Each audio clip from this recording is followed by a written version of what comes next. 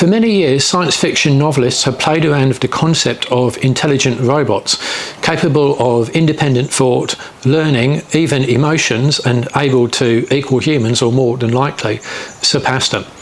But the problem with that concept has never been the programming of it or the technology, it's the ethics, the morality. In short, figuring out what is right and what is wrong, because humans can't even agree on that, and if you can't agree on it, how can you possibly program it?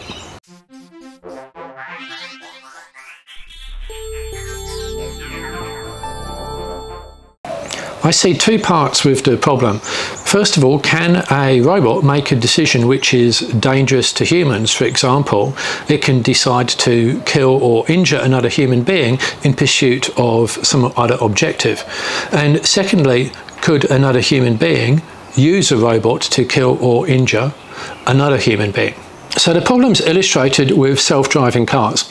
Let's say you're alone in a self-driving car and you are travelling along a windy road which is halfway up a mountain, and there's a steep drop. So if the car leaves the road, it will tumble to the bottom and probably kill you. Now, as you're driving along, two people jump out in front of that self-driving car and it cannot stop in time. The car then has a choice.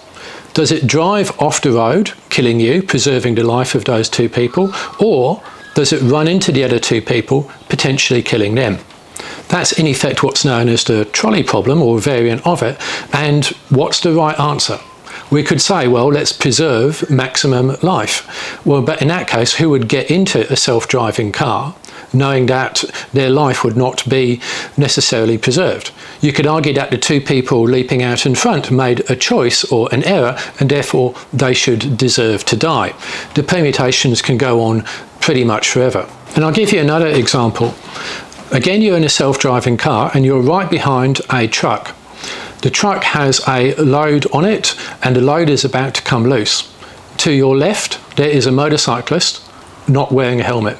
To your right, there is a motorcyclist who is wearing a helmet. The load then comes loose. The car has three choices. It can drive into the load and therefore not hit either of the motorcyclists. It can swerve into the motorcyclist without a helmet, or it can swerve into the motorcyclist with a helmet. What's the right choice? You could argue that you should swerve into the motorcyclist who is wearing a helmet because that motorcyclist has a higher chance of survival. But what message does that send people about wearing essential safety gear? And of course, the occupants of the car would like to live as well.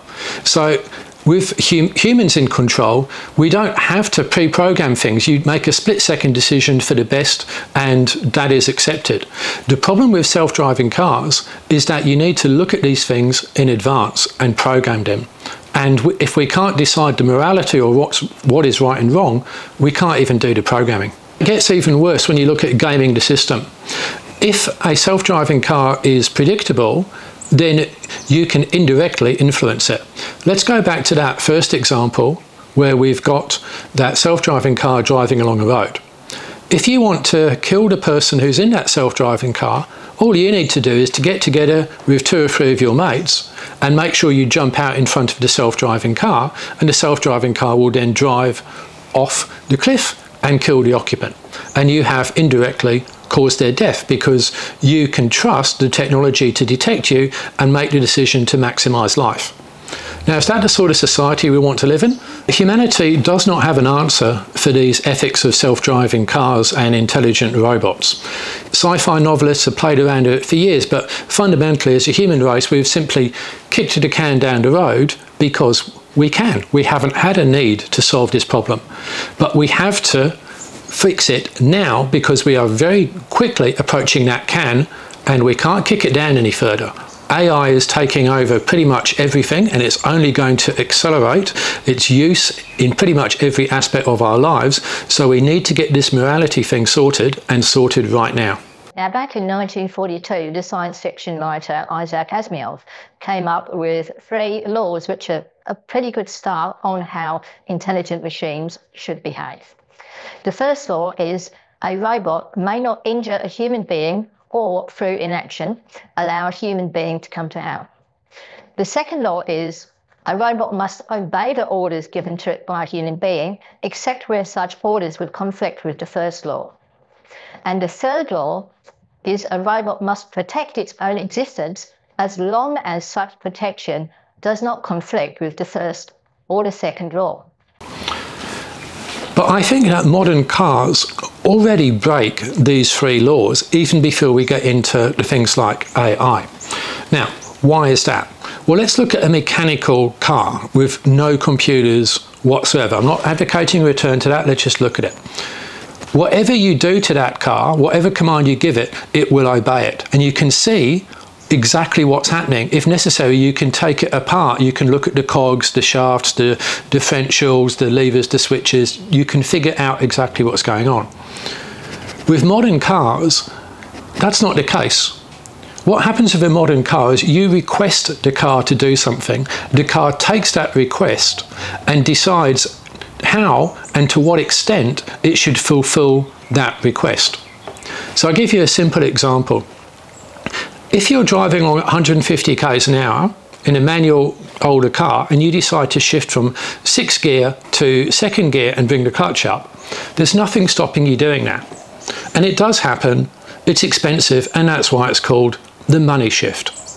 Now, if you do that in an automatic vehicle, the computers detect that there's no way the engine can match that rev speed, and it will prevent you from shifting down a gear at too high a speed. Which is good, right? You want those sort of safeguards in action. Except when you have catastrophic brake failure on, well, anywhere really, but often on a racetrack. And this has happened to me. I've come to the end of a straight at 160 k's an hour, gone to press my foot on the brake and found I have, in fact, no brakes. This is the point where you're quite happy to sacrifice your engine by going down through the gears, and you don't really care if you're going to blow the engine to pieces, because that's preferable from going off the side of a cliff or smashing into a wall or whatever the case may be. So that's one little example. Now let's consider another example where I think that the cars actually already break Isaac's laws. You're in the desert. It's a duney desert, which means that the only way to get out is to drive up and over a series of dunes, and you're in the middle of two of them. You have in your party someone who is grievously ill and needs urgent medical attention. So you have to transport them to that medical attention. So you load them into the car, but you discover that the car is in limp mode. That means it will not give you any more than 1500 revs. That is not enough power to get over the sand dune. You need, let's say, 3000 revs to get over the sand dune. So you command a car to give you more revs, but it says no. And that is in conflict with the laws. Let's take a look at those laws again. The first law says a robot may not injure a human being or, through inaction, allow a human being to come to harm. Well, I'd argue that through inaction, it has allowed a human being to come to harm. The second law says a robot must obey the orders given by a human being. Well, clearly, if you have put your foot to the floor and requested 3000 revs and the car's only giving you 1500, then that's disobedient. But here's the thing, the car could give you the 3000, it's software limited. And the third law, a robot must protect its own existence, and that's what the car's doing. As long as such protection does not conflict with the first or second law, and clearly it does. The car is saying, I'm going to preserve my engine, and that takes priority over the well-being of your grievously ill occupant. Now, there's really good reasons why manufacturers put in these limits. They are for the good of the driver. Nobody wants to replace an engine because they've money shifted, for example. That makes total sense. Nobody wants to have to replace any part of the car because they've made a mistake. Those limits make a total sense there. There's warranty, there's insurance, there's liability, there's all sorts of these very, very good reasons. And I think for a lot of cars, the limits are perfectly fine. But for four-wheel drives, I disagree. Because there are going to be situations where you really need the car to do something. And I think it should be the right of the driver to say, you know what, I am making a considered choice here. I know that I might damage the engine by asking for 3000 revs to get over this dune, but I want to do it. And also, once I'm over, what I'm going to do is stop, and then I'm going to allow the engine to cool, I'm going to put more water in it, whatever the case may be, and then I'm going to go again. So I'm actually going to manage the situation differently, as opposed to just limit the revs to 1500. I'm going to go to 3000 and then I'm going to manually cool the engine.